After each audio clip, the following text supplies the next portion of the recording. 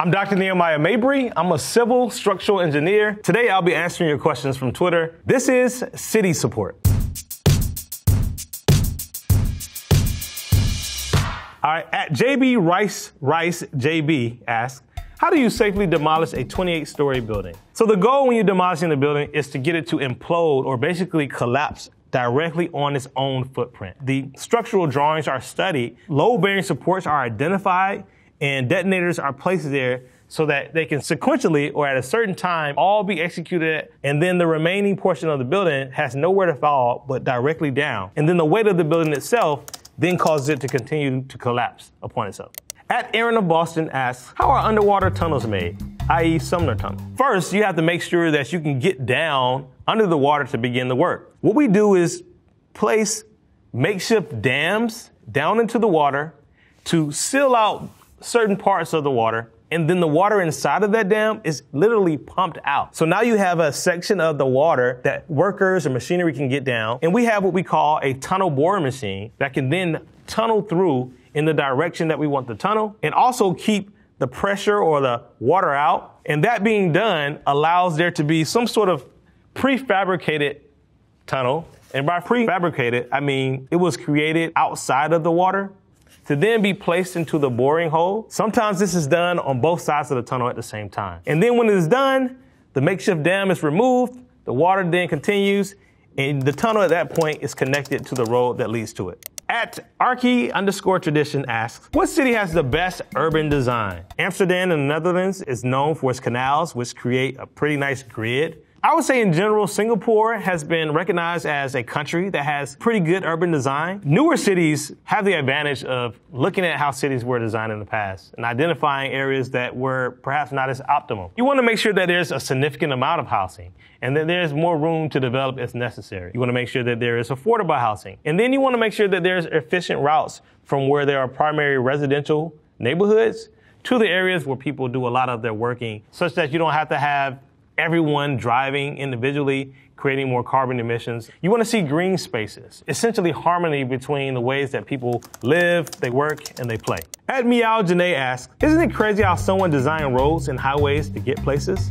Like, how do they know where to go? In some respects, we have our indigenous ancestors to thank, particularly here in America. Oftentimes, these roads were footpaths. People were traveling from one place to another, and they were just basically trying to go in the optimum directions to get from one place to another natural resource. Roads over time kind of naturally took the place of what were just heavily trodden paths. At Signe Ray 497 asks, honestly, how the heck did engineers reverse the flow of the Chicago River in 1900? Naturally, the Chicago River had a flow north into Lake Michigan. As the city began to grow, a lot of pollution from the city would go into Lake Michigan, and they ran into a problem of actually consuming their own pollution when they got their water from Lake Michigan. What they basically did was locate a high point not too far west of Chicago, and they dug a canal that redirected the water, and because it was on the other side of the high point, the gravity naturally caused it to flow downstream as opposed to upstream. And so they basically just rerouted a section of it. At engineers_feed asks, what is the most mind-blowing engineering marvel you know about? One of my favorite bridges is the Malau Viaduct. It's actually the tallest bridge in the world. It's about 1.5 miles long, and the height of the towers are actually taller than the Eiffel Tower. It's a cable-stayed bridge, one of my favorites. Cable-stayed bridges transfer the loads or the strength that the cables experience to support the deck of the bridge, and they transfer it back to each individual tower. It really looks sleek because it has to be symmetrical, and the fact that it's a tall bridge means that you can get nice clouds and fog that makes for some pretty stunning photography. At Mouse_B, question for New York City.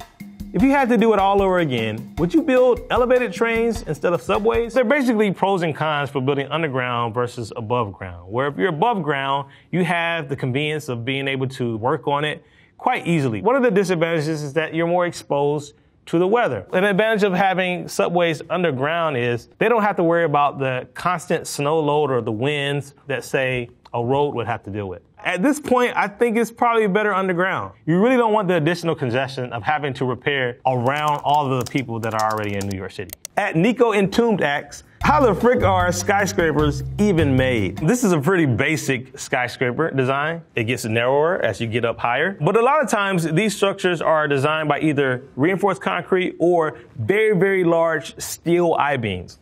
This is a very small cutout model of one where you have a web, a narrow web, and then you have a wide flange at the top or bottom. I-beams can form horizontal supports, or very thick ones can be used as columns for a skyscraper. And the more you want your particular I-beam to carry, the thicker you will make these different components. At obarely _ asks, to be honest, if you aren't using number 9 steel rebar bars and concrete beams, what kind of civil engineer are you? So what she is referring to is the steel bars that we use inside of concrete to basically reinforce the strength. Steel is very strong in what we like to call tensile strength. It can resist being pulled. Whereas concrete, not so much strong in that type of force. It's much stronger in compressive strength, being pressed on. So in certain parts of our concrete, we would place steel bars of different sizes to be able to reinforce the strength in that area of the structure. And the number of the rebar represents the diameter of that particular steel bar. Now, number 9s, it represents 1 square inch of cross-section. So it makes the math a lot easier to calculate. Every time we add 1 number 9 rebar, we've just added 1 square inch of steel reinforcement for that area.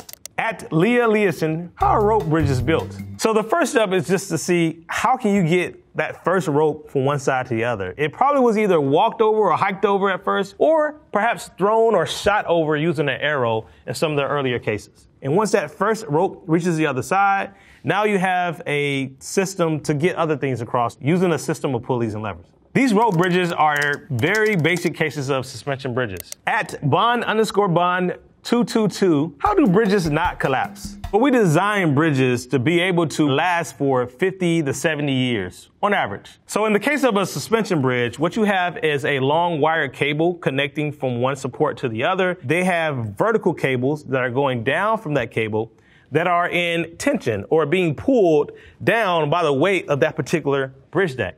When this is happening, that is actually transferring the load back to the top cable, and then the top cable is responsible for transferring that load back to the tower. That then distributes the load across these columns and transfer it back to its foundation. We run a lot of tests on the type of material to make sure that it can withstand all of the temperature cycles, all the wet, the dry cycles, the fatigue from the constant use of traffic. We do this to a point that we have a high reliability or a high level of confidence. It's not going to collapse for a significant amount of time. At Enberry asks, the civil engineers in this city really have zero clue on traffic flow. How can 90% of lights be red as you get to them? Traffic studies are based on data.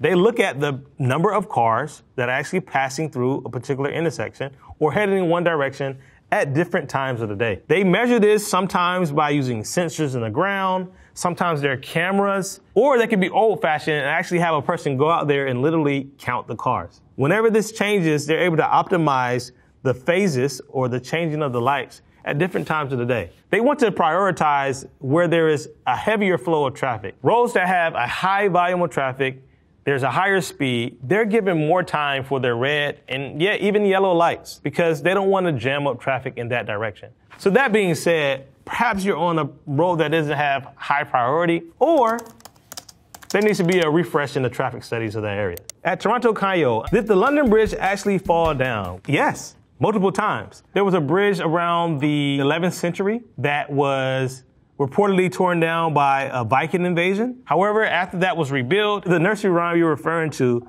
could likely be speaking of the fact that during the longest tenured bridge of about 622 years, the London Bridge actually went through a lot of fire. It experienced a lot of wind or tornadoes. It experienced a lot of rain. And so over time, it became a joke that not only the London Bridge falling down, but one poem written about the same time states, the London Bridge is broken down, speaking to the constant need of repair that it was in. Next question, what do you think?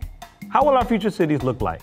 A, B, or city. Any highly advanced city is going to need to make sure that there is an integration of green spaces, not only for our oxygen, but just for our enjoyment and well-being. The more that we get rid of our natural green spaces, the less we're able to have that oxygen naturally generated in our environment. I see that they're all high vertical structures.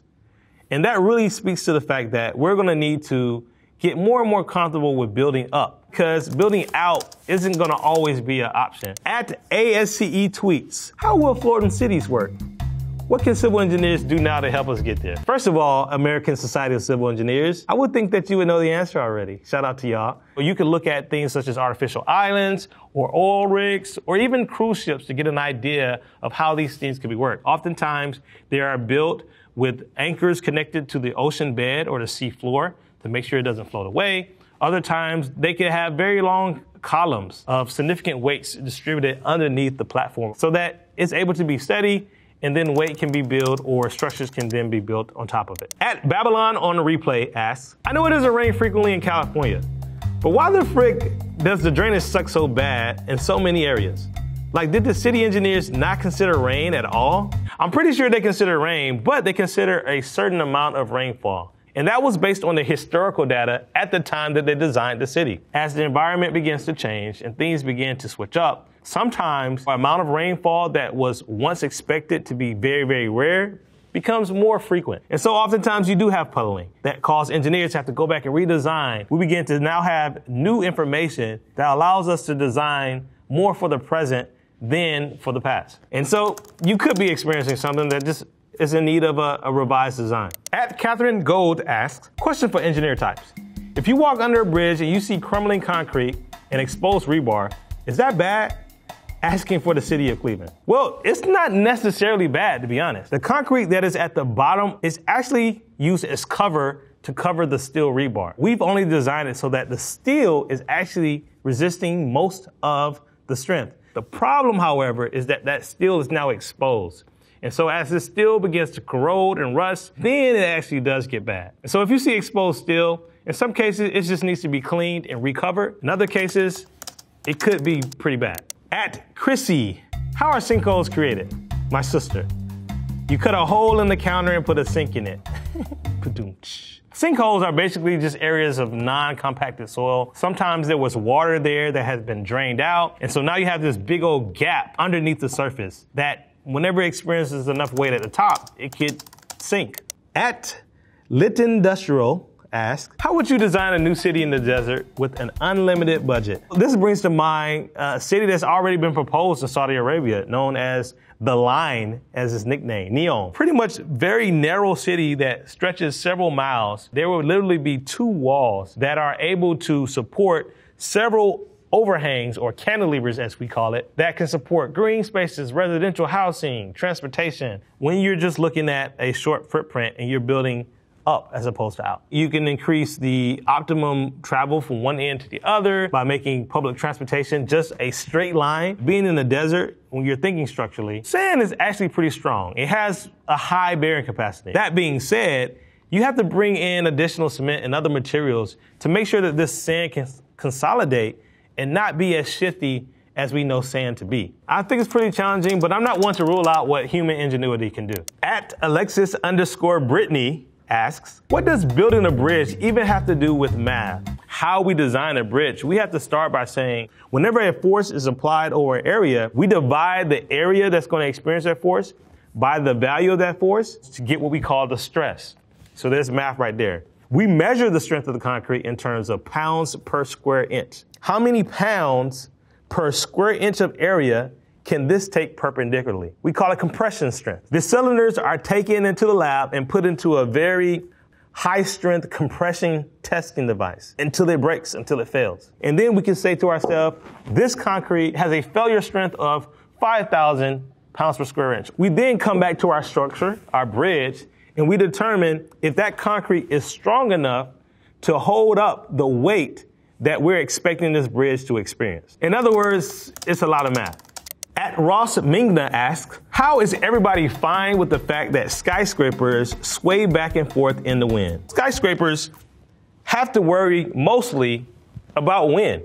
So as wind is hitting one side of the building, it's going to naturally want to sway a little bit. If wind is able to rush by it extremely fast and it's feeling a lot of positive pressure on this side, it creates what we call a negative vortex, which can cause it to vibrate pretty heavily. Throughout a very tall building or a skyscraper are installed dampers, which basically counteract the swaying of the building. A certain floor may have a very large weight, such that as the building begins to sway, say, this direction, the damper would then move in the opposite direction to kind of counteract the amount that is being swayed. But they are hidden from your typical user of the building. They have hydraulic actuators that push from one side to the other, usually matching the frequency that the building is naturally swaying in the wind. At Cade T. Kelly _ asks, concrete versus cement. What's the difference? Cement is actually a powder that creates a paste when mixed with water, and concrete has not only that cement, but also rocks to make it one big recipe. So cement is actually an ingredient inside of concrete. At St. Clement asks, these monstrous elevated freeways, whoever thought those were a good idea? Well, the elevation of a freeway has to take into consideration the vertical space or the vertical clearance of whatever is traveling underneath it. Whenever you have multiple intersections and several freeways passing other freeways, you have to make sure that the minimal point is still high enough for whatever traffic is traveling underneath it. But you can't just step it up whenever you need to. And so oftentimes the vertical curve needs to be gradually created over time. The alternative would be to go under it. It wouldn't be as easy to maintain. And so this calls for certain areas to look unnecessarily higher than they need to be, but it's ultimately to try to accommodate a very smooth experience for those who are traveling on it. Those are all the questions I have time for today. I had a lot of fun. Thank you so much. I hope you enjoyed and learned something. Thanks for watching City Support.